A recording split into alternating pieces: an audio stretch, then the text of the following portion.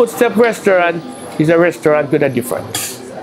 No, we don't have a set menu. In my case, you eat what you feel to eat. That can mean stewed fish with roasted breadfruit and plantain, or curried lamb and rice and peas, if that's what a diner wants. It's been that way at Ferdie's Footsteps for the last 33 years. Our restaurant do strictly local foods. You come by us and we give you ground provisions, plantains, seasoned banana, stewed green peas, and those type of stuff we give you. Chef Ferdinand Toney, or Ferdie as everyone calls him, wants his diners to feel like they're at home.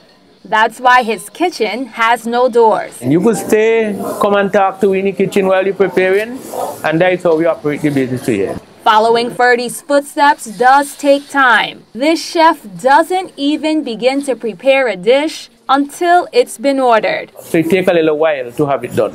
Sometimes people get upset and say they're waiting too long. But you know, once you go in a good restaurant, you gotta wait for food. However, locals and tourists agree that the food at Ferdie's Footsteps is well worth the wait. At Ferdie's Footsteps in Georgetown, St. Vincent, I'm Melissa Noel.